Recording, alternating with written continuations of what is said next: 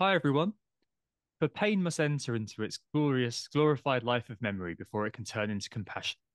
So wrote George Eliot in her novel Middlemarch. An important lesson for sure, and one which also applies to FPL managers in the evolving drama of Sollymarch, which seems to overtake all discussion this weekend on the Bird app, with non-owners in pure popcorn mode watching the stills being posted and the behavioural analyses of Jack Harrison's interviews being conducted. Pure hilarity. Aside from that, it's been an pretty underwhelming time so far, I'd say, this week, which seems to be the norm nowadays, especially for those with recent wildcards, as those who did hit the bench boost and feast on his Arsenal returns, other than Saka, ruled the roost this week. And in the real world, sanity seems to prevail this morning with the news that Gary Lineker will be back on Match of the Day next week, following a hastening show of solidarity across BBC Sport this week against attempts to silence dissenters against the controversial government policy. Again, to quote George Eliot, same people did what their neighbour did so that if any lunatics were at large, one might know and avoid them. I certainly blocked a fair few of those over the weekend. And in the midst of all this nonsense, it's safe to say, Lucy, that this week we're going to be much more confident in looking forward rather than meditating on the events, right? You're all right? How you doing? I'm good, I'm good. Although, as one of those aforementioned Solly March owners, I guess my George Eliot quote of the day is what we call our despair is often only the painful eagerness of unfed hope. Oh, Well, I gorgeous. shall cling on to that hope for another fixture at least. We are Who Got the Assists. You can find Tom on the main account at WGTA_FPL, and I'm Lucy Hynett at Lucy Hynett. On the pod today, we'll first zoom out to take a look at the 200 club and the top 10 progression so far this season, in contrast to previous seasons. We'll see who might break through into that as the season reaches the business end. We'll then zoom in on the fixtures ahead to discuss, firstly, Mr. Erling Haaland, should we sell or not, and who for. Alongside this, we'll consider some key picks for the free hit if you're going down that route. And then we'll finish off on some listener questions. We're recording on the evening of Monday, the 13th of March, with Brentford, Brighton, Palace, and the mighty Southampton all to come on Wednesday evening, with fingers firmly crossed.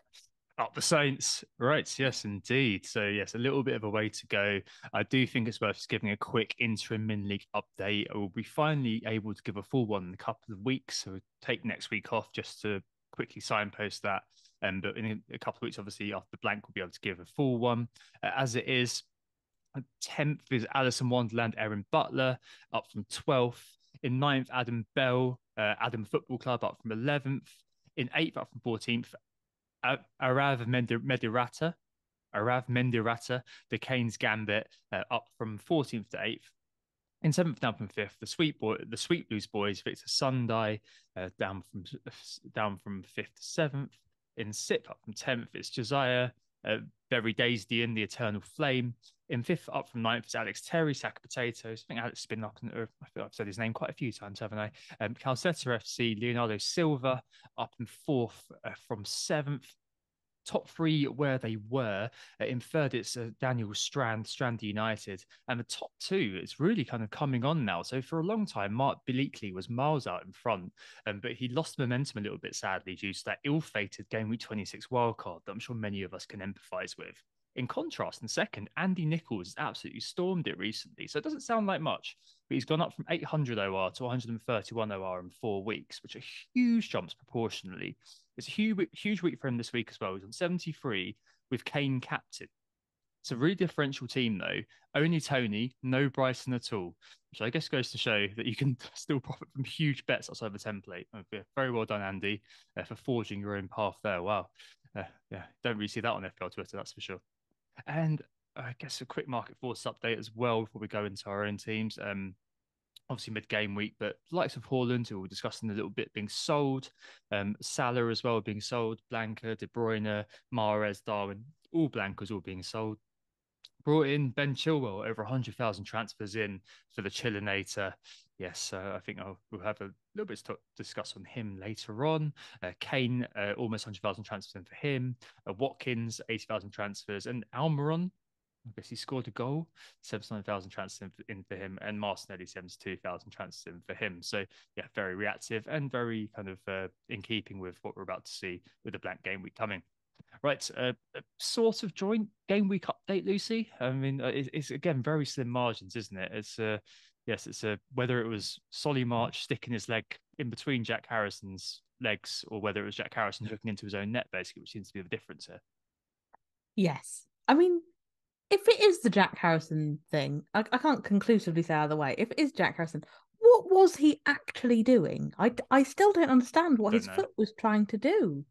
That's always going in the net. Anyway, I'm gonna get over that. That's fine. It's not kept me awake at night, I promise.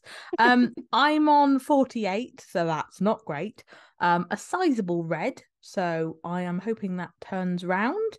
I did think it was nice to see Harry Kane reward the faith of putting him in the wildcard team. I did think to start with that maybe I'd overcommitted on that one, but given that he's an obvious-ish captaincy choice, or definitely in Hmm. the talking for captaincy this coming week, and having got that 13 pointer, that's rather nice. I think I'm not alone.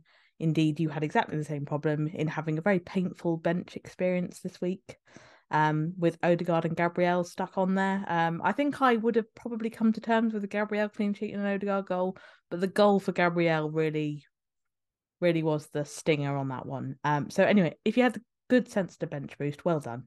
I think we both discussed it and decided against it in the end. So I I don't know if I have such high hopes for my own bench boost, but there we go. Yeah, 26 points, isn't it? I mean, it's one of those where so the outer reaches of what you would have expected. I kind of made peace with the fact that those two players were on my bench and had decided not to bench boost. So it's not a case that I'm holding myself responsible, thinking, oh, I could have done it. But nonetheless, yeah, if you have bench boosted, well, that's quite a bounty, and I suspect that our actual bench boosts will be a bit of a damp squib compared to that one, won't they? Yeah, well done if you did. I think Matthew Jones said to me, "Oh, just be careful," because I was quite blasé on Sunday. Just be careful. I think there's a quite high ownership of Arsenal defenders. Man United defender, I think Shaw got a yellow card, which took him down from 8 to 5 at the very very late on in the game, which was a little bit lucky. Yeah, obviously Gabriel and Odegaard. I was watching that game as well in the pub, so it was kind of a bittersweet moment when those goals went in. I'm on 53, and so 5 points more than you, thanks to McAllister, basically. And I have a green arrow of 300 places or something like that. So yeah, it's very fine margins at the moment. It really is. Yeah, we've still got 6 players to play, so hopefully Ivan Toney will show up. I think there's one big chance missed As long as he in the that's fine. game. So yeah, and Brentford. Yeah, well, we'll take. Maybe we're gonna do a 3-2, a 4-3 win for Southampton with a Tony hat trick, something like that. Yeah, plenty of assists for Henry. Yeah. Yeah, and then Raya with loads of saves after Shay Adams Well, we'll barrages him Prowse from can outside miss the a box. penalty and then tap it in. How about that? Excellent. Yeah, we'll take that. We'll take that. Okay, excellent. Well, that's just never gonna happen. But okay, let's move on to the main topic this week then. It is a 200 club. So yeah, something that we speak about an awful lot. And Haaland breached the 200 club this weekend. Who got 200, the first player, unsurprisingly, who got there. But how would you describe the 200 club, Lucy? It's something we've spoken about a fair bit in the past, isn't it? Well, I guess it's fairly self-explanatory, right? They're the players that score over 200 points. They're the guys that we have kind of most frequently ever present in our teams or close to. They're the people we depend on for our captaincy. They're the guys that we build our teams around, I guess. Occasionally we might have that thing where we bounce between them to try and maximize captaincy options, but in the main, I'd say that they are the kind of big players in our teams and the people that we try to make sure we kind of make a feature of. Perfect. Yeah, it's the exalted group of players who are allowed to walk past the velvety ropes into their own private Is that members area. the official definition is that one? Yeah, I think so. Yeah. They hit that kind of the vaunted 200 points milestone in FPL. A very select few of individuals actually get there. I do keep track of it as part of my Talisman Theory article. It'd be interesting to see how it's progressed this year at the very end. I may even break out and do 2 pieces this summer. I don't know. We'll see how I'm feeling. But yeah, in terms of the 200 club, a quick recent history. Last season, 5 of them made it. So Salah scored top score for the third time in the last 6 years, followed by Son. Remember him? In second, Trent, Bowen, and Cancelo. Remember him? All in the 200 club. The year before it was just 4, that highly affordable quad of Bruno, Kane, Salah, and Son. Then we had 8 in a row for 2 years, respectively, in 2019-20 and 2018-19, 3 in 2017-18, and 6 back in the midst of time in 2016-17 when Alexis Sanchez topped the list, and I was much younger and better looking. Now, that means that you end up with an average of 5 2/3 in the 200 club every year. But obviously, each season's different, so we need to see what the scenario is. But with Haaland reaching 200 club this season already with his penalty against Palace, we thought it was basically a good time to check in on how things are going this year, both the 200 club and by extension the top 10 players in FPL. And I guess see how things have looked at this point in the past, how it ended up, and if there's anything we can take away from what we're seeing. Let's look then at the last 3 years. I think that's probably enough to bear in mind. And here it is if you are watching on YouTube. If not, I will speak over it in just a second. But yes, I've taken basically a barometer around game week 27. So most of these years, the year would have, the game week would have concluded. Obviously, we are mid sort of double game week, but hey, there's never a perfect comparison. It's a qualitative look at it. Just to give the scoop, really, rather than read all through, the top 10 at the moment reads as such. You've got Haaland at the top, obviously, on 203, Kane in second, 176, Rashford, Salah, Saka, and Trippier both joint on 5th, Odegaard and Martinelli all kind of around the 150 points mark. In 8th, it's Almiron, 136. In 9th, it's Tony, 132. And just creeping into 10th is Kevin De Bruyne, 129. I think there's a few sort of key points to make from this. And I think I'm just going to just kind of reel them through and mention a few individual sort of bits and pieces from the past rather than going through everything. The first key point I'd make is that we're near to the usual average about now in terms of the top 10. So the average of 154 points, something like that in the top 10 at the moment is very similar to previous years. So it's not a dissimilar year to the past, despite the fact that we missed the game week. Haaland would already be in the top 10 in each of the past 6 seasons, and Kane with 176 would already be there in 2 of the last 6. But it's really unusual to have so many players in the 150 points category already. There's 8 there already this year, whereas normally there's 5 or 6. The other thing to mention is that it's amazing how fixed it is by this point. So over the last couple of years, 8 of the top 10 by this point end up in the top 10. So 8 of the individuals that I reeled off earlier on are likely to stay there. I think 3 years ago in Project Restart, it was 7.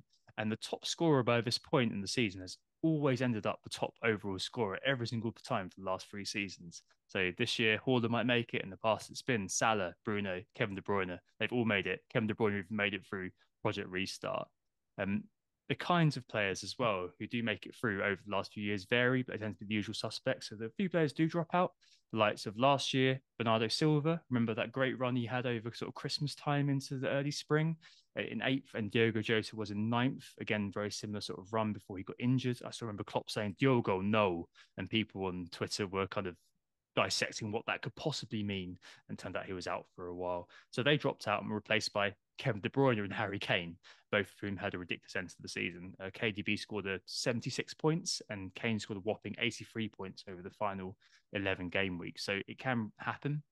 We also saw in the past with like Sadio Mane in 2021, overturning Ilkay Gundogan, and Raheem Sterling and Anthony Martial coming from nowhere in Project Restart in 2019-20 to push the likes of Robertson and Van Dijk out of the top 10.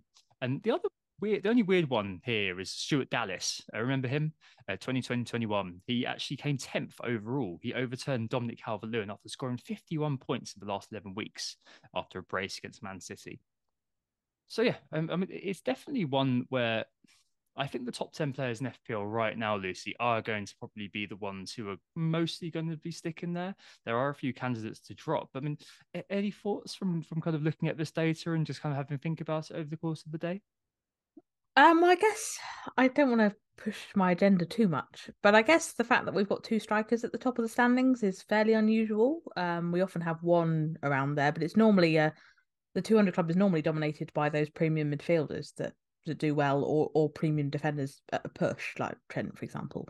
But yeah, normally it's the Sons, Salahs, Brunos, etc. And it's interesting that we have Haaland already there and Kane only 24 points to go, so you'd think he makes it quite easily. So interesting from that perspective. I think we spent a lot of time at the beginning of the season deliberating about which premium midfielders we should have, which premium defenders we should have, and to a certain extent, although we kind of booked in Haaland, as a result, Kane wasn't really spoken about, and we assumed we'd be kind of working with a structure which involved one premium striker. So yeah, I think that's quite interesting. I think the value is probably the standout point of all of them. The fact that last season, if you looked at the top 10, we had Salah, Son, Trent, Bowen, Cancelo, KDB, Kane, Robertson, Van Dijk, Mane. So only one of those, Bowen, you would say was kind of a mid-tier player. The rest of them were kind of premium within their category. You know, obviously they vary significantly in price depending on position, but they are primarily the premium players, and that's usually what you'd expect because that's why you're paying a premium price. This year, if you put Salah and Kane and Haaland to one side, you've got Martinelli, Odegaard, Saka, Trippier, Rashford. None of those were premium in their category by a long stretch. And that's obviously created this game where we haven't worried too much about transfer value and we've been able to cram in a lot more of these players. So I guess that's the kind of big thing. Um, Yeah, I don't know if there's anything else that struck you about it. no, that's correct. So I it's kind of like 2015-16, which I haven't got the data for here, but I do have the data in my mind from when I did it a little while ago. And what's really interesting about the Leicester season was that this season is the most similar to it because you had the likes of Kane, Ericsson, Ali, Vardy, Mahrez, who you could fit into your team very easily. And you had like Sanchez hanging around, things like that. But there was no real need to spend big because you could fit in all of the likely lads in your team. And that's what we're seeing this year with the likes of Odegaard, Martinelli, Saka, all providing prodigious value. And it's a strange year in many ways because, you know, in some ways, most times, or mostly around this time of the season, people are flexing their team value and being able to fit in a ridiculous sort of squad. This year, it doesn't at the moment feel that way, just because the Arsenal guys have given us sort of a massive discount on the 200 club nominees, as it were, who you normally fix in your team and set and forget. And alongside that, the emergence of the Brighton players, it just sort of means that there's lots of money sloshing around. I mean, it's not really a team value sort of game anymore. It's more just about finding that value, which I quite like. I think that's more of a different challenge than, hey, I'm able to fit in all of these premium players like we saw in 2020, 21, when Bruno, Kane, Salah, Son, if you had them all in your team, it didn't really matter who else you had because they were just so productive and so consistent all the way along. But the only other thing I'd mention perhaps is that we've normally had at least two Liverpool representatives in the top 10. So normally Mane and Salah, obviously, but last year we had Trent and Van Dijk both in there. That's obviously not happened this season with Salah still in there, the fourth highest scoring player, thanks in part to 21 points versus United, that's for sure. But it's Arsenal who have really taken over that mantle with three of their players in the top 10, Martinelli, Odegaard, and Saka. I think that's really fascinating, to be honest, because, well, we're not going to see that level of value next year. That's for sure. I think all of these players are going to be 9, 10, something like that. So we're really kind of at the last sort of, well, towards the end of the season, it'll be the kind of the final throes of these players being so cheap. So it's a case of just enjoying it while you can, because next year you won't be able to fit all these players in unless FPL do something drastic and bow to the trend of people wanting to fit all their favourites in. But I can't see it. So these guys, effectively, given the average point output of a player who normally is in the top 10 by this point, are way outperforming their price. So yeah, just enjoy it while you can and enjoy the fact that you can fit these players in because it won't be there next year.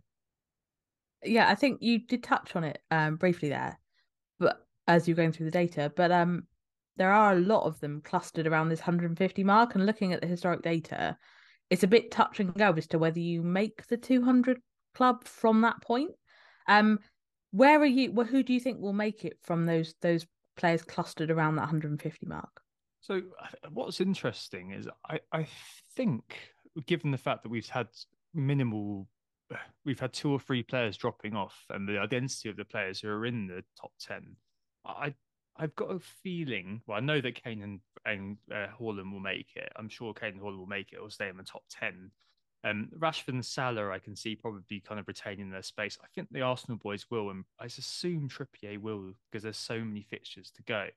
So I think maybe kind of, I mean, at the moment it's kind of a top 11 because Saka and Trippier are both equal in Yeah. fifth. I think the top seven, so everybody from 150 plus, is probably going to make it. And given Martinelli would have been a nominee 3 or 4 weeks ago as a player who could fall off. Remember when Trossard was going to steal his minutes forever and he was never going to play a game of football again? Well, it seems like that's gone the other way now. So I think it's probably going to be the fact that we'll see 3 of the top 10, top 11 drop out this year, but the rest I'd be fairly confident in keeping their place.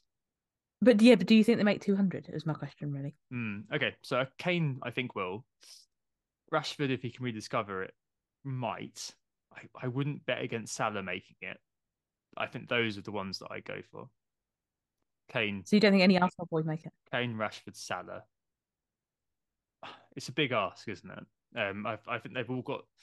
The problem is, it reminds me of Liverpool back in the day when you have Firmino, Coutinho, and Mane and Salah, and it was kind of cannibalizing points, and that's kind of a big problem, isn't it? That the points are so spread around that team, and there isn't a particular Salah who stood out, as you can see, borne out in the numbers.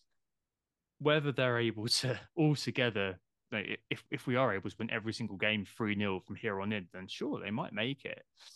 Will one make it this year? I can't quite see it happening. I think probably looking kind of netting out about 190, something like that for the likes of Saka. And all it would take though is one mad game, wouldn't it? So Yeah. if Odegaard had a Salah game and suddenly he was on 170, 180, then yeah, okay, sure. It's 11 games to go. And it's just testament to the season that Arsenal have had, really, that you've got the players there already and within touch and distance. And the next couple of games are pretty good, aren't they? And the Leeds game, game at 29, particularly, we might be looking at that and thinking, oh, that could be another 4-0. So I don't know. I felt that they wouldn't quite make it, but now I'm thinking again, maybe one will. I'm not sure which though. I genuinely don't know. Yeah, I would gamble that one makes it, but I wouldn't be able to tell you which one does. I think it could be Martinelli actually, if things go as they have recently, and obviously Jesus is back. It could be him. But yeah, I agree with you mostly. I think Salah makes it again, which would be staggering given how poor Liverpool were for parts of the season and how many times he must have made. I mean, I don't have all of the stats, Tom, but presumably you do. How many seasons in a row would that be? It would be, was it 5 in a row? No, 6 in a row. Yeah, Oh, he's been every season since 2017, 18, and tops it 3 times. So crazy. yeah, that's mad consistency, isn't it? Really, and you wouldn't bet against it, especially if we'll talk about motivation much later on in this pod. But especially if there's nothing left for Liverpool except to go for fourth. I mean, yeah, I mean you wouldn't bet against it happening. Very very strange indeed. A very very strange season in many ways. So I mean, the, below the 150, you've got Almer on the 136, Tony on 132, and KDB on 129. And I think that there's probably a fair question mark, I'd say, against all three of them Yeah, staying in place. definitely. Almiron's drop off, I mean, did score this week, but the red hot form we saw, I looked at it earlier, between game weeks 9 and 17, he amassed 10 returns, 4 double-digit hauls in 9 weeks, 8.8 points per game, 79 points. And the most recent 9 games, in contrast, he's managed 2 goals and a total of 35 points. So it's still respectable, 3.8 points per game. But he's never been the same since the World Cup, Lucy, since Paraguay's non-entry. And you've got Tony. Will he be banned? We don't know. No idea. But I'm assuming that Brentford will want him to be banned sooner rather than later, so he gets back early next season. And De Bruyne, obviously, we've got no clue, have we, about what the hell is going on with him? I mean, maybe the team is evolving beyond him a slight bit, but it's amazing how he's gone from sort of semi-talisman or sloppy second talisman to being in and out of the team, isn't it? I wouldn't be surprised to see him drop off. So I think this year is going to be slightly atypical with the last few years. I think we'll see 3 maybe breakthroughs, maybe arrive into that top 10. But who do you think there might be? Any kind of nominees for players to keep an eye on over the next 10, 11 game weeks to see what would happen there? Um, give me 1 second. I'm just gonna have a quick look because I didn't do this bit. Um, I wonder, and I, I don't want to say there's any real strength of commitment. Don't say Ward Prowse. He's gonna score a double Oh hat no, trick it's Hall every. Prowse. I'll scratch that out. He's I'll gonna start. score a double hat trick every game. Yeah, That's double hat trick. No, I was gonna say Bruno Fernandes actually could do it. yes, yep, Um Obviously on 119 at the moment, and obviously has looked better since the departure of Ronaldo and all of that stuff. So maybe he's one to look out for. I think he's had 3 double-digit hauls since the restart, so that's pretty decent. And obviously is, yeah, as I said, a lot more of a kind of talismanic figure now that Ronaldo's not there. So he would probably be one of the ones I'd be looking at. I don't know if you have any others. yep. So Bruno was the top one I had actually. I know he played in the double pivot. I think against Southampton alongside the Casemiro. Yeah, it was just Um, because of the sending off, I Yeah, think. I think he started there with Sancho in the 10 and Wout Weghorst up front.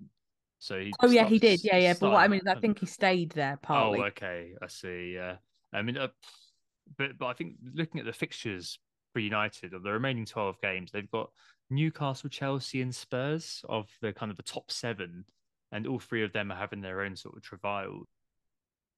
And then they're running in particular between game weeks 34 and the end of the season. It's just crazy. Villa, West Ham, Wolves, Bournemouth, and Fulham is where they end. So I mean that's one of those fixture runs where you just think, hey, you know what? He could easily pick up 30, 40 points from that and make up 10 points that he's behind KDB on and get there. I would not be surprised by that. Another nominee maybe is Wally Watkins. I mean, he's further back. He's 18 behind 10th on 111. A bit more dubious, but he's been on a great run recently. And we've seen it before with strikers like Ings that if they do get into the groove, then they could prove unstoppable. And why he got ignored by the community until now, really? Since game week 21, he's returned 7 times in 7 games, a total of 42 points, 6 points per game under Emery. And he's now up to kind of 13th for non-pen XGI according to FBref, and up to 8th for XG, like out of nowhere. I think he was like kind of 25th, something like that, when I last looked at him around the restart of the World Cup. So really come on leaps and bounds, really. Anyone for you? Yeah, no, I was about to say on Watkins actually because I've kind of looked into it as we talk about transfers for the coming week. If you look at his kind of granular data from the last 7 or 8 games since he's been on that run, aside from the Arsenal and City games where you wouldn't have expected him to get those goals that he got anyway, his XGI data looks excellent. So yeah, if he can keep that up, I'd be really encouraged by that. I just think that maybe he's maybe left it too late for the top 10, just in terms of he's kind of come out of nowhere and is still what 22 points off Tony. So Hmm. that's quite a gap to make up. It is. I think you might end up with like fourth place where just someone everyone's rubbish, but someone kind of gets it by default. Yeah, yeah, It's really difficult looking through it because I think this underlines how hard it is to forecast stuff like this. And come the end of the season, there will be one person who comes out of left field and suddenly looks brilliant. There are loads who've just got too much to do. So I was looking at, Alexis McAllister, for example. He's on 98 points at the moment. I was looking at Brighton because they've got so many games in hand, and the way they're playing, you wouldn't be surprised if one of them at least made the top 10, maybe. And McAllister, because he's kind of that playing that 8.5 role as above average, say. I think he's reached fourth for non-pen goal involvement amongst midfielders over the last 6 weeks and on penalties. Like, it wouldn't take too much for him to get there, but there's still an awful long way to go. 31 points.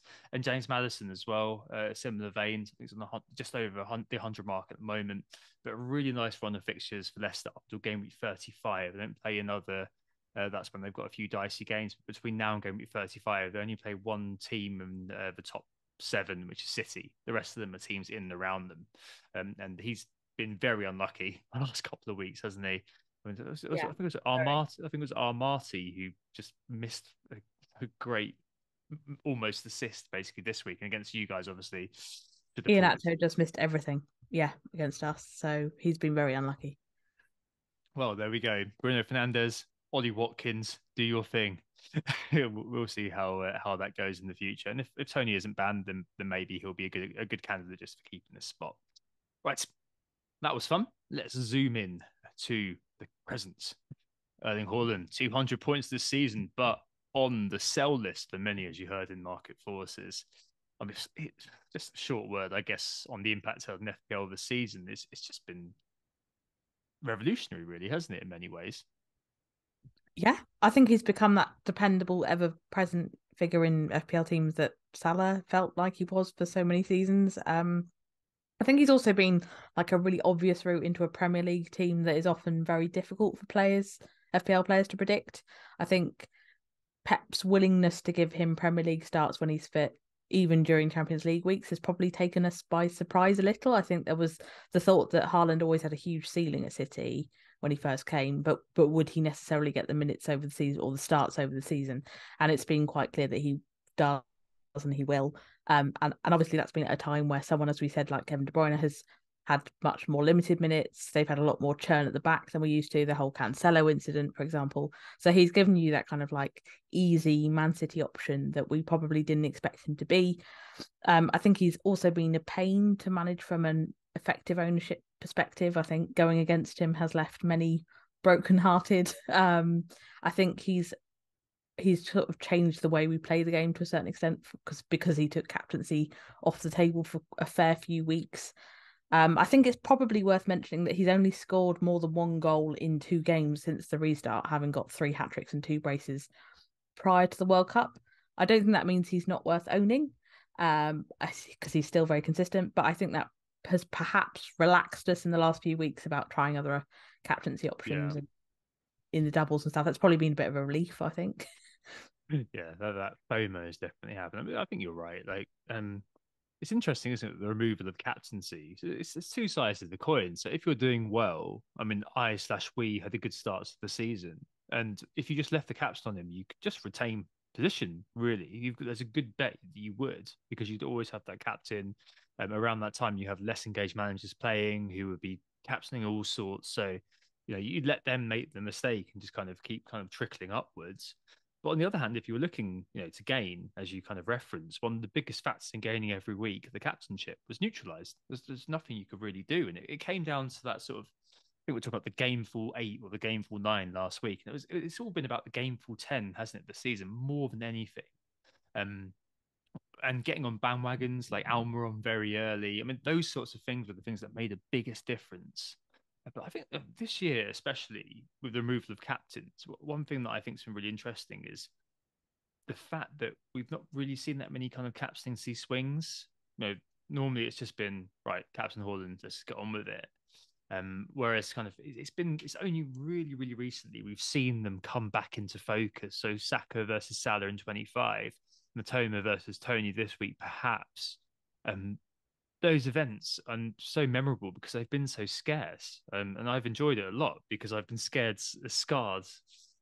I've been scared by them as well, so heavily in the past by every sorts of swings going against me. So Havertz versus Salah, Antonio versus Bowen. I've been on the wrong side of all sorts of captaincy calls in the past, so it's actually been quite easy for me to just remove captaincy from my consideration. But I know other people kind of really like taking the gambles. So I think that's kind of been the main thing this year, sort of removing that sort of captaincy question every week and gives you something less to think about, which is always quite nice. Now, are you looking to sell this week? There are a couple of people have written in about this. So Nathan FPL Mel, are people overlooking the team value aspect of selling Haaland? After game week 30, we'll probably want Liverpool again. So budget get tight if we're squeezing in the likes of Darwin, Trent, Salah, as well as Haaland back.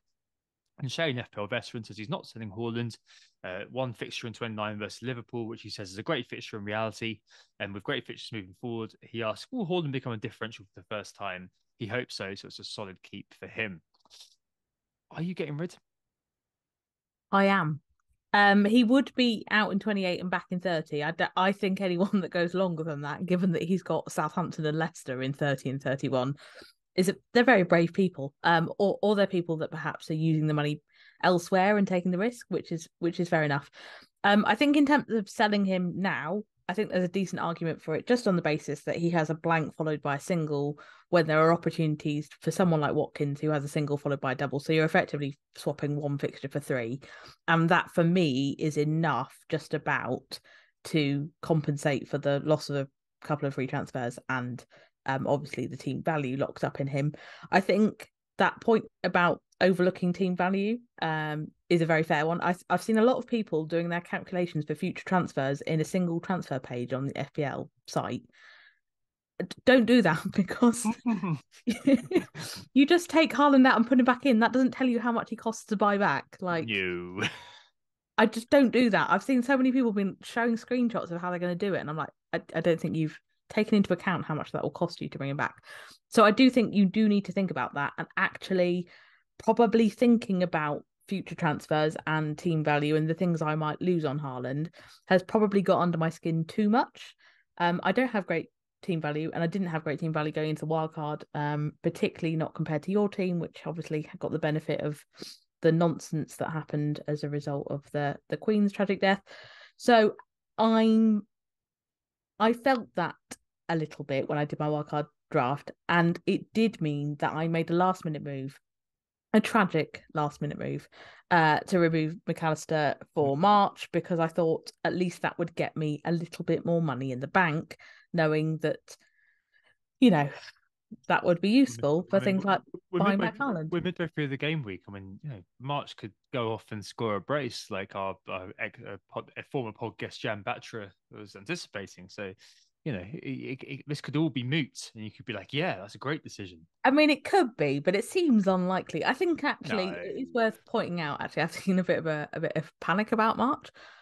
Like, that was an incredible freak incident. If that hadn't happened, they'd have ended up levelish on points, and no one would have really talked about it. I think you've just got to put that down to bad luck. I do think McAllister's the better pick, but the gap isn't as big as the points look at the moment. But yes, the fact is that team value got right under my skin. I was worrying about how I'd buy Haaland back eventually, and it led to a bad decision. So as much as I do believe that value is important, swapping one fixture for three seems like a good deal. So I will be doing that, and I will be buying him back pretty sharpish. How about you? yep, I'm selling as well, and I think that remember the last time we sold a player for a week or two. I Let's think not talk about it. yeah, so Trent Alexander-Arnold 20, how many points was it? It was an awful lot of points comes to mind with selling a player for a week or two. And I can see straight away the classic narrative emerging. How Haaland mass sold for Watkins, who blanks in game week 29, while Haaland smashed in a hat trick at home against an inconsistent Liverpool and gives us all a massive red arrow on our bench boosts. I think that's what's going to happen. That said, I think it makes a lot of sense to move him on this week to maximise this week and just basically stack my deck basically for that double game at 29. I'll discuss later a little bit how I'm being perhaps a bit more cautious than I perhaps was when I first discussed it. But I think that that's going to be something that I do look at. As you mentioned, the butterfly effect of the Queen's death meant that I had a 2 week wild card. So, in answer to Nate's point, I've got ludicrous team value. So, I've got a good enough cushion according to FPL team to just be able to afford Haaland, Salah, Trent, and just put it all together, which shouldn't be as bad for me. But yeah, definitely, as Lucy said, make sure it works for you outside looking at the FPL website because you're still going to have to find 0.4, probably 0.3. I'm sure he'll drop to be able to afford Haaland back. In fact, they probably won't let him drop that far, will they? Because he's still Haaland, and you know what they're like. But yeah, I think it's just one that you have to keep an eye on. And I think game week 30, I mean, Gaurav wrote in to say he's not sure why people are selling Tony over Watkins game week 30. And of course, eventually we come to it, but the potential ban for Tony probably means that Watkins stays. Better fixtures for Tony as well probably means that Watkins stays. But yeah, I mean, all right, I'm talking like I'm buying Watkins or I've bought Watkins already. I'm assuming I'm going to buy Watkins. I mean, is he the keep it simple stupid option? Or is there anybody else? I mean, obviously, Kane second at the moment in. I think you obviously be prioritizing. Is it obvious you be prioritizing buying Kane in straight away if you don't own him? And otherwise, is it Watkins? Is there anyone else on the radar? I guess Kane isn't necessarily obvious if you're kind of big into double game weeks because he doesn't have a double. I mean, he should be, I think, because I think he's a great option this week from a captaincy perspective. And then even if you don't want to captain him, I expect him to be heavily owned. So any kind of return could be really damaging. So yeah, I would have Kane over anything else. Watkins, I think, is the obvious option. I think we spoke about all of his stats, so I won't go into those again. Bournemouth is obviously a great fixture for this coming week. And I think the double is less attractive than other doubles, but I think Leicester aren't great defensively, and he obviously got that Hmm. goal and assist against them in 22. So he's He knows how to find a route past them. So I think that's fine. I know that FPL review is quite hot on Solanke. Yes, it is. Yes. I really can't get behind that one. He hasn't scored since the World Cup, and the stats don't look particularly compelling either, having skimmed through those since the restart. So I'm not wild on that one. I think if you were looking for an alternative to Watkins at a similar price point, it would be Havertz, and even then, I'm not like particularly hot on that one either. I just don't think he's. I don't think he's much of a goal scorer. I actually think he's a good player, but I just don't think he's that much Yeah. of a goal scorer. And it comes down to that kind of weird eye testy thing more than anything. But yeah, he'd be where I'd go if you weren't going to go for Watkins for whatever reason. Yeah, M products FC. I mean, Watkins. Yeah, I mean, I think that the fact that the crowd are going to go there and you create an EO threat, which is the most boring reason to buy a player. But it also, there's the other. What is his ownership at the moment? Just out of interest. I don't think I don't think it's particularly high. I think it's kind of. I need to have a look actually. Um, Sorry, that was a bit harsh. I thought you sorry, might have. that's right, don't worry. It is at the moment 10 below 10%. But I think you're kind of going to be looking at. I mean, majority of people who are still playing now are probably going to own Watkins this week. I'd Mm. fathom. Um, I think you're probably looking at about kind of 40-50% effective ownership. And I don't like playing the EO game, but especially in a blank game week when you've got constricted options. When you're at the rank you are, it probably It's, makes sense. yeah, exactly. I mean, and also oddly, I mean, yeah, Chelsea away and Leicester away, not the best double game week, but kind of the sandwich of games outside of that and the singles kind of make up for it almost Yeah. oddly. This week, Bournemouth at home, they are improving. They've done a lot better actually in terms of SGC, but still a decent matchup. And the game week 30, Forest at home as well, so you come out of it in quite a nice way. And he's obvious keep it simple pick. So I think I'm probably going to go there. I mean, you mentioned Havertz. I mean, he's obviously the kind of player I'd have gone for in the past, in my past kind of incarnations as a punty Tom. Some people would replace the P with a C, but there you go. 3 home games in a row: Everton, Liverpool, and Villa, and then Wolves away in 30 on penalties. Delicious finish this weekend. Um, a bit of forgiveness needed for Havertz. He's doing okay in the data, but no 32 for Havertz either. So he probably won't have to transfer out eventually as well. Yeah, so unless you're free hitting, of course. I think we're looking at Ben Chilwell at the moment if I was going for Chelsea. Elsewhere, I mean, Solanke, as you said, high on the drunk man FPL reviews list. Benchable, I think probably is the key thing.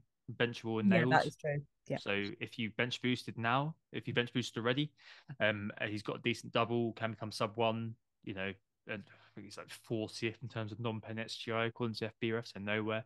The only other ones were Isaac and probably maybe Wilson, but who They're knows too what's going on there? bouncy. Yeah, I think the minutes starts issue is still there on those, so they've kind of killed each other, really. Yeah, Newcastle have been so low on the list of XG for team as well that it Yeah. just doesn't feel investable at the moment. So, yeah, I guess it's an obvious Watkins pick up for me. Decent fixtures going forward. Game 32 is actually kind of on the cusp of being benchable as well. So, I mean, it's not the worst kind of pickup, and we've both kind of tipped him as being potential entry into the top 10 overall for the rest of the season. It should be kind of I think he'd be the first player to make it since I think it was Emmy Martinez a couple of years ago. But other than that, a very, very small number of Villa players have ever made it. So, hey, there we go. Right. Okay. Well, quite a long section, actually. So, we think the 8th to 10th may drop out of the top 10 overall. We think that Kane, Haaland definitely make 200 club. Rashford, Salah, probably. And then one of the Arsenal. We don't know who.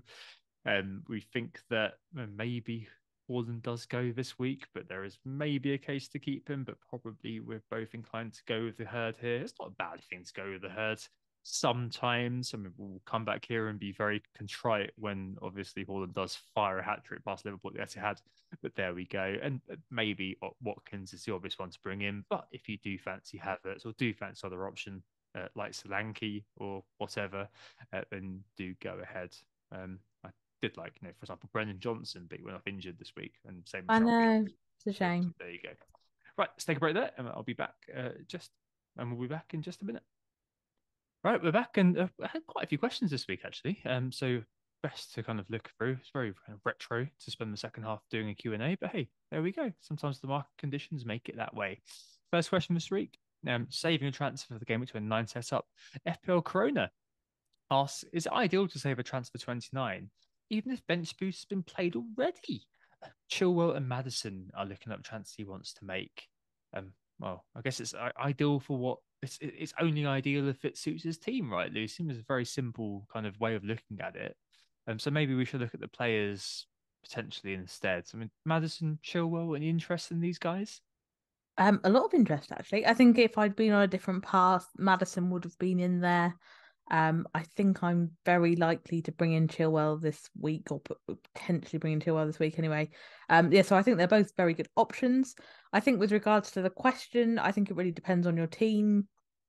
I think if you're well set for 28 already, maybe you've got 10 or 11 players, then maybe you could save. But if you've already said you've used your bench boost and you're not planning to use it in 29, I'd be tempted to get what I can out of 28 and get them both in actually. Hmm. You might as well change a blank fixture for a fixture, knowing that you don't really need to go particularly big on 29 if you've bench boosted. So I would be tempted to get them sorted now. It doesn't look like Madison is injured. It seemed for a while that Rodgers wasn't quite sure if he was or wasn't, and that was actually putting me off quite a lot. Seemed to be that every press conference it was like, oh, he should be fine. Which was, unnecessarily ambiguous, but there we go. So I think he's fine. So I would probably, if you, unless you've got a really good setup for 28, which most people haven't, I would be doing it now. But I don't know what your thoughts are on that, Tom. Yeah, I mean, to be honest, I'd be shocked if anyone didn't have anything other than an already very good game week 29. If it was tomorrow, I think most people would have a very strong double game week. And if you don't have a bench boost, you're going to have a benching headache because your team's going to be strong already. Mm, So I wouldn't be I agree. surprised if making both transfers makes a lot of sense. I mean, I mentioned Madison a little bit earlier on. Last couple of weeks, very unlucky. And I think he's fourth for chances created on midfielders over the last 5 games he's played. Very good fixtures to come. Chilwell, I mean, I'm interested as well. So it looks like we're going to be both be making the orthodox transfers this week in terms of maybe buying Watkins and Chilwell ahead of the double game week. But yes, last 4 weeks, average position's been great.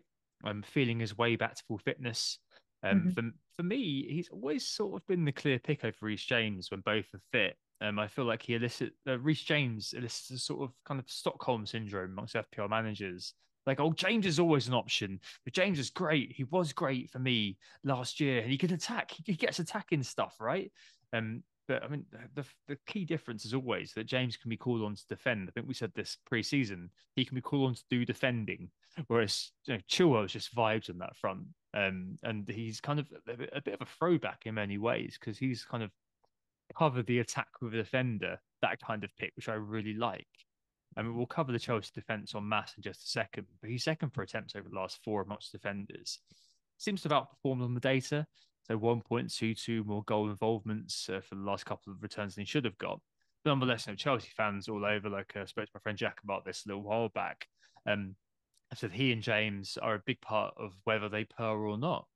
And I'm very kind of keen to own one of them, kind of more in a Trent-esque way for their attacking returns rather than their defensive ones. And the fact that Chilwell isn't going to be asked to defend, but it may be kind of replaced with Cucurella at some point. He is obviously still kind of readjusting to playing kind of with regular intensity, but I feel like it's definitely worth a look and definitely worth a punt. I feel like he's looking like the next sort of potential engaged manager bandwagon. I kind of want a piece of that this week. As opposed to next, so yeah, ruining transfers and captains a bit. I quite like the Chilwell idea.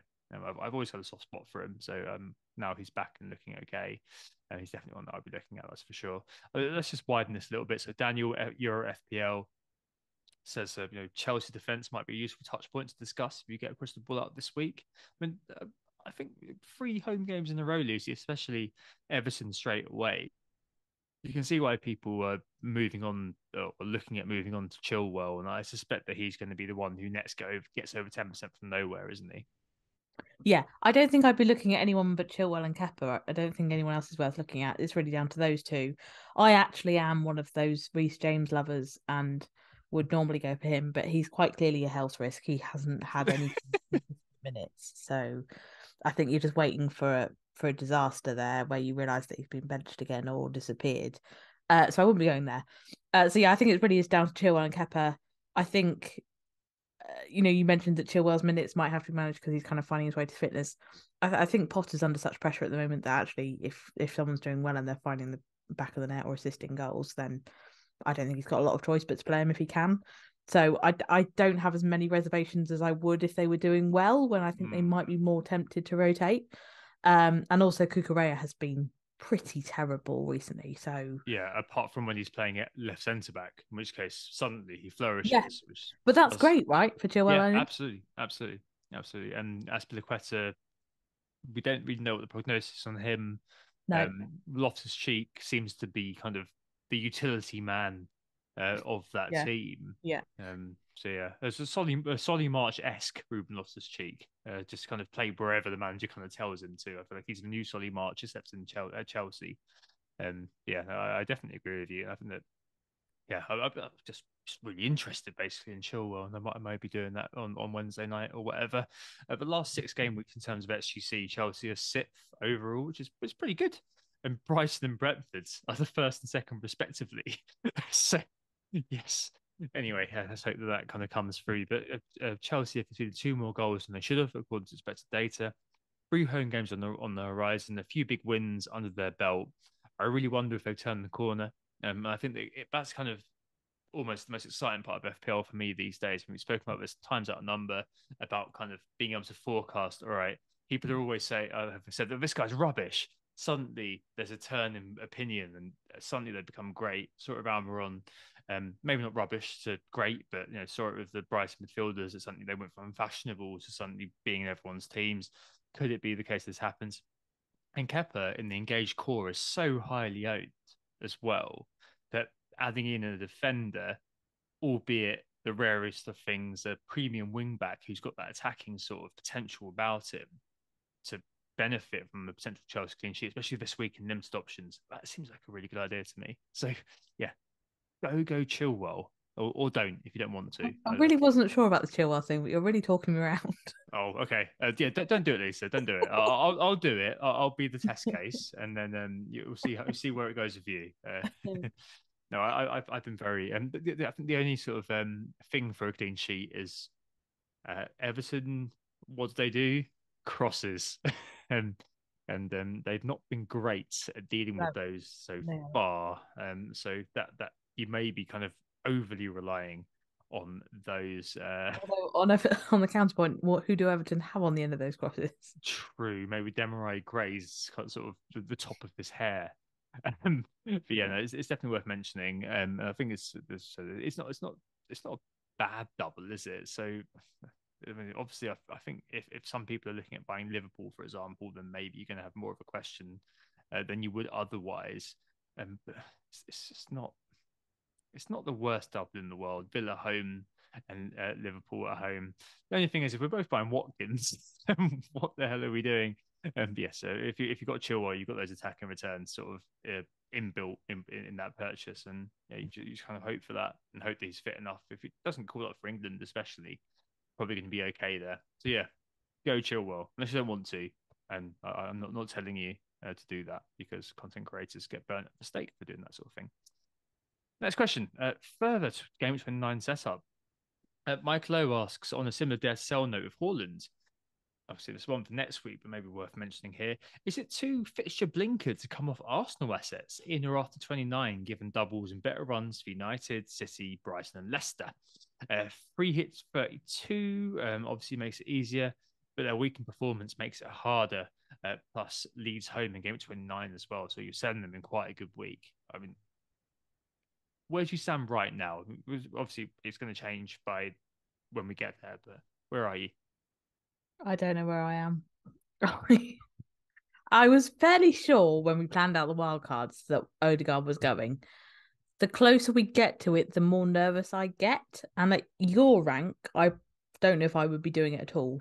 I think at my rank, where I'm not really pleased with where I am, then maybe I could still be tempted into the sale. I think the issue with them is that you want to own them long term, but they're difficult to make the case to use transfers to get them back when Hmm. you already need to get Haaland back, and probably Haaland is the bigger priority from an EO perspective. So my kind of confusion there is if I do sell them, which I'm not against doing because there could be upside to doing it. I don't see how I easily get them back. The upside is that it could allow you to pivot from one to another if you're not happy with who you're on, Hmm. which is a potential thing. Like, there are a Probably. few white owners still going around. They might not be that happy with him. Might be that people are liking Martinelli now that Jesus is back and Nketiah's injured and all that kind of stuff. So it might be that it allows you to kind of oscillate from one to the other in a kind of fairly neat way instead of having to do the sideways move, which I did, which undoubtedly didn't really work. So there's that. But yeah, I'm really undecided at the moment. I feel like you're coming more and more towards a conclusion on that one. Yeah, maybe I'm becoming cautious in my old age, Lucy, but I'm really starting to wonder about the initial plan that we both mentioned about selling Odegaard and Gabriel as well. Gabriel's more of he's just scored 14 points. But the thing is that he was in my team from game week one for that exact reason that the corners are aimed in his general direction. And versus Leeds at home in 29 versus selling them for doublers of questionable trustworthiness. It just I remember the question we had last week from FPL Panic, I think it was, and we said that Arsenal were the trustworthiest guys this year. I know it's not all words, yeah, bear with me. And we saw that kind of borne out in 200 club piece in the first half that I think that those guys are likely to kind of make it. Um, at least it doesn't seem like it's unfeasible for them to kind of get somewhere near there. I did reference Bruno and Madison as candidates to break into the top 10, as you did as well. So they're going to remain on the radar, both of those sort of guys. I mean, Casemiro actually being out may kind of be the excuse I might need to not consider Bruno as much as I otherwise would have. But my concerns regarding heeding the lessons of the past and not chucking the baby out the bathwater when it comes to big double in 29, as Michael sort of touches on, might possibly something I'll be bearing in mind, or will be something I'm bearing in mind actually. Because I think this season I've made a point of not falling prey to the inevitable hysteria online, and that's going to reach fever pitch, I guess, around doubles and things like that. People are going to be kind of going, oh, I want to get to 14, 15 doublers. I'm going to sell Saka, Kane, all these players. They're gone. They're gone. I'm going to be getting in Castagna. I'm going to be getting in X, Y, and Z. So, I mean, if double game was tomorrow this year, I'd be bench boosting with Kane, Gabriel, Odegaard, and Saka all in my team as single game weekers and going for quality over quantity. And I'm really hoping that I can stay kind of around there. See what happens in the international break. Maybe it could be an injury or something, which could kind of make the decision for me. But especially if I'm looking to use two free transfers this week, I think I might kind of be that one contrary voice who kind of goes, oh, actually, I'm not going to go um, two-footed into kind of getting loads of doublers. I just don't think it's. I don't know. I just I doesn't. think I will almost certainly lose Gabrielle. For better or worse, I think Okay. I'll probably go. Yeah, he's got Liverpool, I think, in first year, isn't he? So it's definitely him for uh, either getting Estepinian back. So I think he would be the guy to go for if I bought in Chilwell, or him going for a Shaw or something has definitely crossed my mind. I think he's the one. Keeping double Arsenal mids at their price, which, as we kind of touched on earlier, it's keeping them just seems sort of a good practice, really. Gabriel's the most sort of vulnerable, I think. Yeah, I think so. I think the doubt that's come in my mind on the Gabrielle one was that I had basically earmarked Shaw to come in, and obviously the Casemiro sending off has sort of dented his appeal slightly. So I think I still will lose him, but it's definitely not obvious. And I said I haven't ruled out Odegaard going either, so difficult to say. It's not the greatest double as well. It's Newcastle away, Brentford at home, for sure. I mean, it's one of those where if there was a clean sheet, then that would be a massive sort of dent to your EO if you didn't own one of them. But equally, it's kind of one as well where I'm not entirely confident of the clean sheet happening. So, yeah, one for future Tom and future Lee to deal with, that's for sure. Because we just don't know at this point. There would be an injury which could completely send us all into a tailspin. Next question as well, again about the Game Between Nine setup. FPL Augur, maybe one for you here, Lucy. It says if you're currently sitting on 10 players or 11 players and you're happy with your team, that's what he means. Is it worth replacing March for a 28 player, then bringing in McAllister in 29? Lucy said earlier you think McAllister's the better pick than March. I mean, could this be a way of, I mean, yeah, it's not as if that's hurt us in the past, of hiding a move for moving March to McAllister like we hid De Bruyne to Foden not very long ago? I don't know what you mean. I don't remember that. No, yeah, I don't think that March is a lot worse than McAllister. So to me, I can't really justify the free transfer wiggle involved there. And if you're saying that you've got 10 players, then why don't you get 11? Like that's what I'd be wondering. That there's surely got to be a better way. I guess if you were doing March to someone this week and then doing another sort of shuffle to, Okay. yeah, Yeah, I so get you you. get to 11 this, so same with me selling Estupinian I this week just to get to 11, I just feel that there's got to be a better like there, opportunity to there leverage. must be a catch. Just I just feel like there's got to be a better way to leverage value out of your squad than effectively doing a fairly long sideways move for a player that is better, but maybe not considerably better. I think, as I said earlier, if that own goal had been a March goal, we wouldn't even be having this conversation. No. So I don't know if it really depends on your team. I can't see your team, so I don't exactly know what the situation is. But I would think that most teams can find a better upside than that move. The only thing in mind for me is what I said earlier about most teams in 29 actually being quite good by default. So maybe it is a case of even now optimizing for that double game week. It's also a fair point to say, are you bench boosting or not? Because that's probably Yeah. if you aren't That's if you aren't bench boosting, then maybe it's okay. yeah. I personally think that McAllister's a much better player than March, which is I've been unswayed by the Solly train the whole time. So I kind of be behind it if you share that conviction. You've watched March over the last 4 or 5 years. He's been in the Premier League and just realised now, oh, actually, Yeah, but Brighton are a very different animal now, aren't I they? In know, but terms of you don't need to be very good to score gols in this team, I don't think, because uh, that's how good they are. as Barack Obama once said, you could put lipstick on a pig, but it's still a pig. I mean, I just don't think he's that bad. I Like know, in but terms I of the don't think it's that volume of good. chances he gets. But how many of them has he actually converted? Well, I mean, he can't legislate for Jack Harrison literally Yeah, jumping I know, but his own goal. the whole thing has been him trading off. I think it was two double-digit returns a few weeks ago. But Matoma as well has got his own problems. Like he doesn't seem to do anything in the underlying stats, but somehow comes through. So again, he's a bit of a miracle worker. I mean, they've all got their own kind of asterisks around them, I suppose. It really depends if you're augur, which one you kind of, if you've got a really strong feeling about one, then fine. I can kind of see why you'd use this blank to make a move because you can get, like, I'm probably going to be doing it, right? Selling my voice opinion for Chilwell.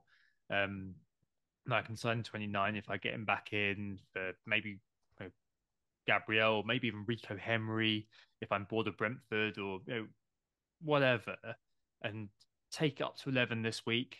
So take on this week, and then next week, knowing that my team's already going to be strong, as it is for everybody by default, it kind of feels like a solution to doing it. There's always going to be that thing where you think, oh God, in the future, this may be seen as me being kind of galaxy brained and falling over the size of my own brain.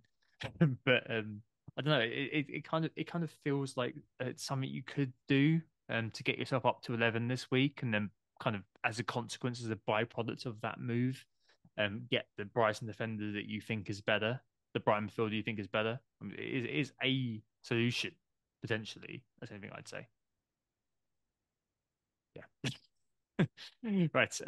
Moving on to the more fun questions. Dan, FPL fella, who do you envisage being relegated? I'm Actually, yeah, I was about to say, Tom, we should start with your opinion first because mine's going to be more emotionally yeah. wrought. I'm going to do the opposite, and I'm going to take 538, the political pollsters, in terms of the relegation battle.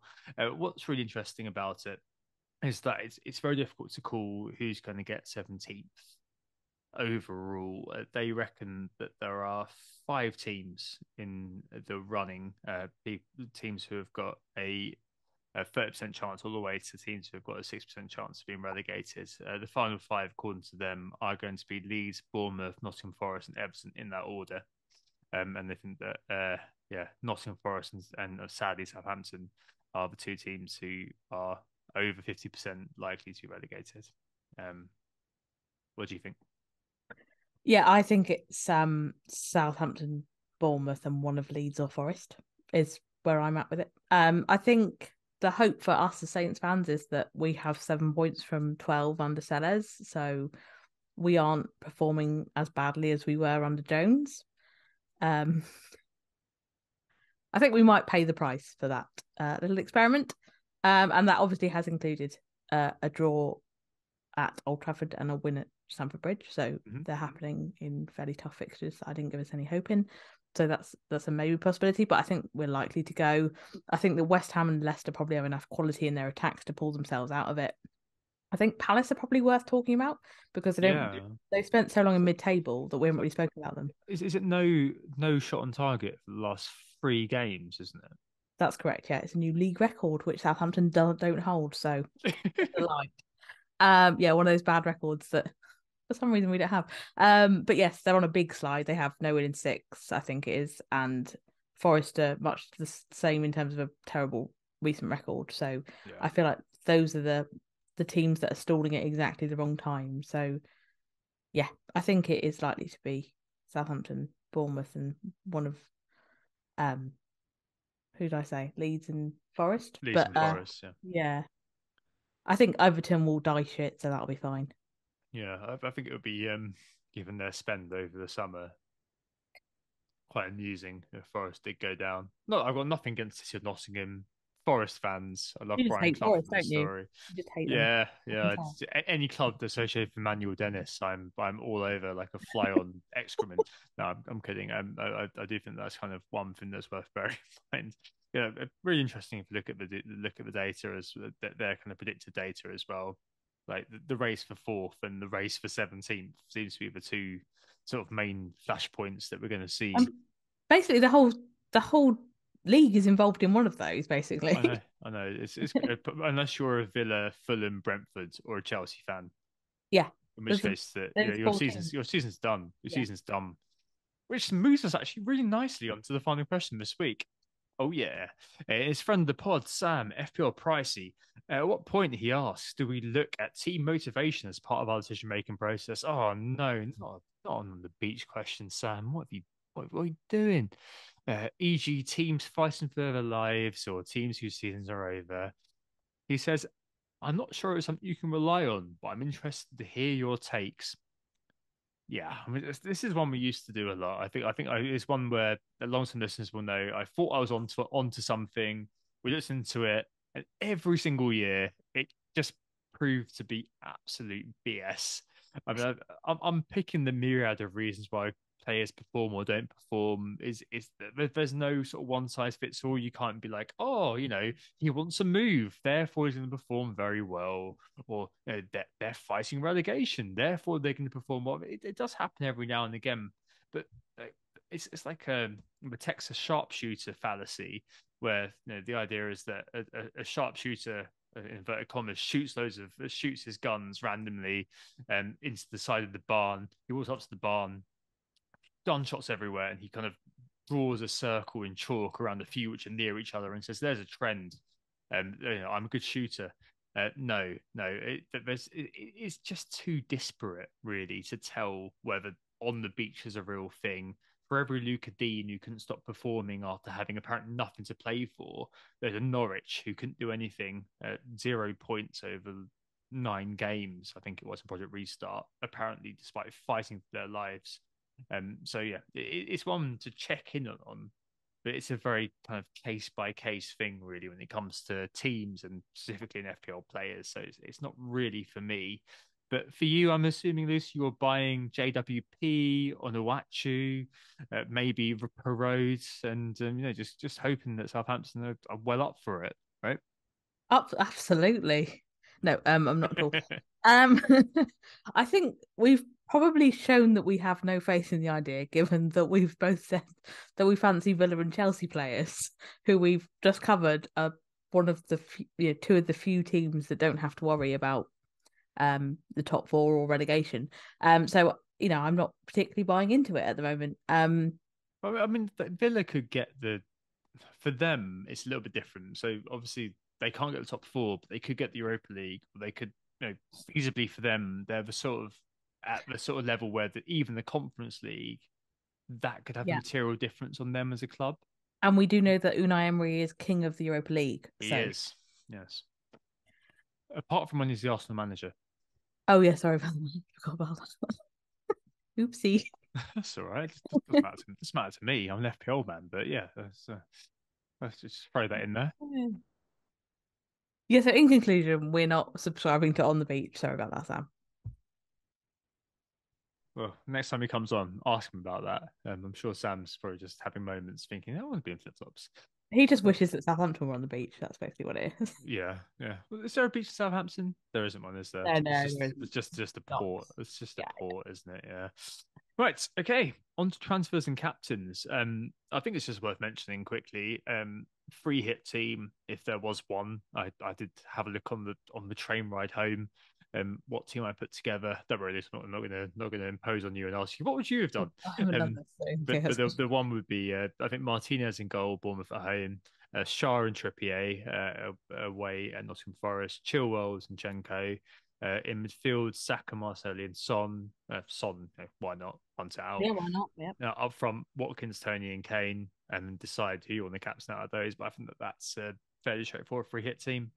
That's quite encouraging for us as well because our team covers most of those players. I know, but if you're free hitting this week, I mean, this is compound differential thing.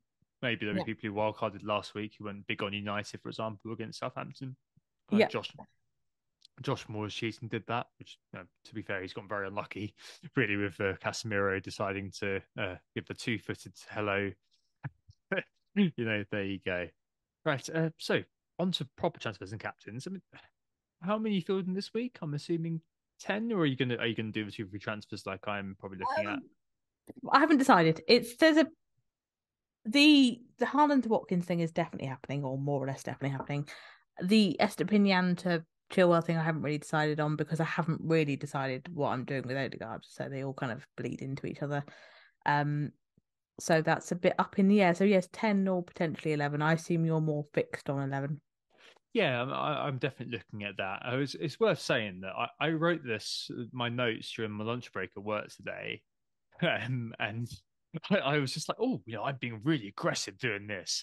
Most people are going to come out and have 10 players. Most people are going to want 2 free transfers over international break. And looking at the Bird app, which I recognize is obviously a bit of a compromise sort of view, but a brief glimpse on the way home on the train home. It just seemed that everyone else was making the same moves as well. So yay for homogeny, basically. And people was obviously who wildcarded in game 27 are likely ending up with this team too, because they're just doing Estupinian to uh, Chilwell and just seeing how it goes. I mean, it's really just a wait and see in terms of the Odegaard question, isn't it? Over IB, see what happens, get 11 out this week and see what happens from there.